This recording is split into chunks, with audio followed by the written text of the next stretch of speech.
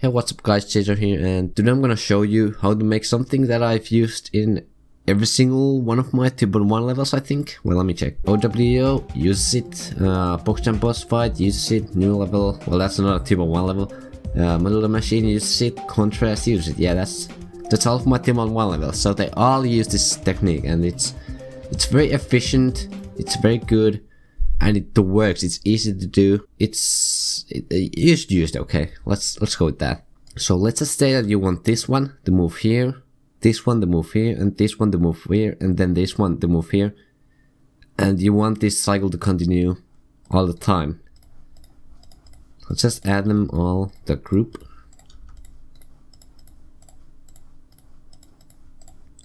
And make one cycle, so move 1, x 30, 2, minus 30y, 3, minus 30x, and then 4 is 30y. So now, yeah, you see it moves, this one was there, this one there, it moves like that. And then, after that, wait, it should go down, so this one should be 4, this one should be 1, 2, and then 3. So now it goes twice, and now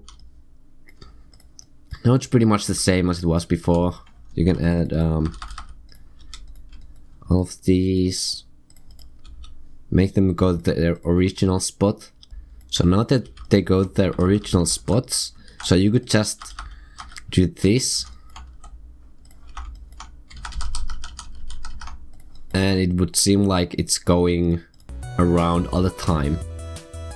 But then if you add speed portals, for example, if you have a lot of speed portals, this is going to be quite hard because sometimes it just doesn't match up, and anyway it takes a lot of objects. So this technique is going to fix that, and it's very simple.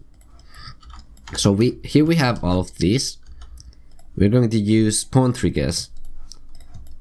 Let's just make this one group 5, group 6, and group 7. And now what you want to do, since this is group 6, you want this one to spawn that group with a delay of 0.5 seconds, because this one takes 0.5 seconds to move. And for this one, you want these ones to spawn, which is group 7,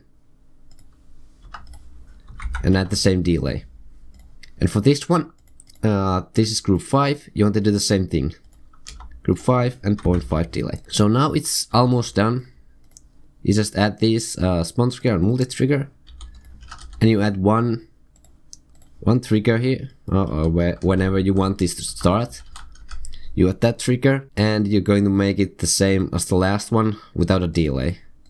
So now when you go over here, it's going to start this cycle, and it's going to go forever, unless I did something wrong. Yeah, this one should start immediately after, because it just sets them back. So now it goes forever. It saves a lot of objects, because that's all I need for the whole level if I want this thing to move forever. And it's also really good for not only saving the triggers and making everything simpler, it's very efficient. It works with, like I said, it works with all of these. These, they will move the exact same way anyway. They don't affect these at all, so that's good. And also, I'll just show you OWO. Background is here, and what so what the trigger here is that it moves these ones left, and then it adds them to the original spots, so it makes the same thing. And then it does the same thing, but it moves these ones up. And after that, it puts them back in the same spot, which means that I can make it run forever. If I only added them to move up and down, it would be pretty hard to do, because you would have to add groups in a weird way, I'm pretty sure. But this way, you can see there real well how it works. It goes up and then down. And instead of going up or down all the time, I don't have to do it like this and add a lot of these, because they go to the original spot, so that's unneeded. So anyway, that's going to be it. It's pretty simple, pretty effective. It's something you should really start to do in your levels. It's not hard at all. All you need to do is one cycle of the loop you want to make, and that's going to be it. Well, anyway, thanks for watching. Leave a like, subscribe, hit the bell button, because why not? It's a good button. You should click that, and leave a comment if you have anything to comment. Yeah. Also, I would like to revive this series, so if you have anything you would like to learn, something simple like this, I could show you how to do it. So please write that in the comments, and that's about it. Thanks for watching. See ya.